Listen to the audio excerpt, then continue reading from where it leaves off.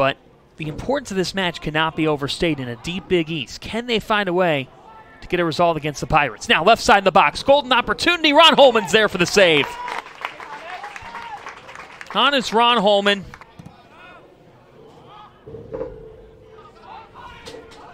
Creighton now threatening again. This is a dangerous ball, and it's just flicked away by the Pirates as trying to get. Here's an opportunity. A left-footed strike. Cruz with a brilliant save. Sundell came that close to making this a 1-0 Pirate lead. Time has affected both these teams, certainly Seton Hall, as this is a shot from distance that goes off the crossbar and over. Charles August nearly just had a moment of absolute brilliance. 1 minute remaining in the first half.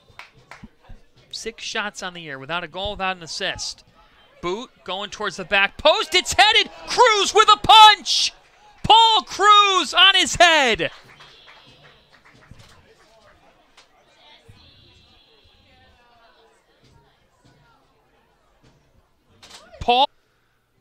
Pope to August. Great movement here by Creighton. They're building numbers up. Something Johnny Torres wanted to do. Ventura. Now a turn. Dutiel with the left foot. Dutiel. It's into the back of the net. Creighton scores to make it 1-0. Alfie Pope coming in off the bench and coming up clutch for Creighton.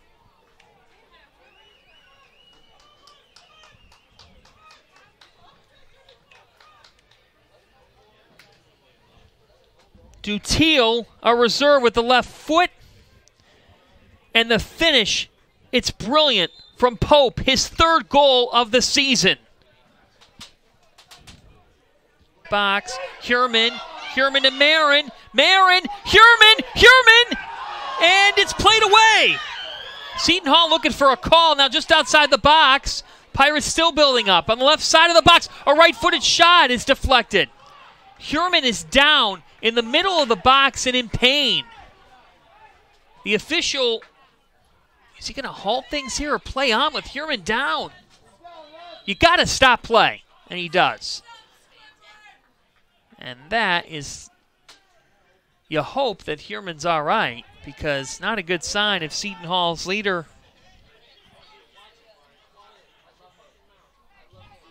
is in some pain as he does some arguing with the official. Now, he's already been given a yellow. Gotta be careful now as take another look here at the sequence. Marin to Hurman. Now, there was a tackle there from August, but the official ruling that things were pretty clean.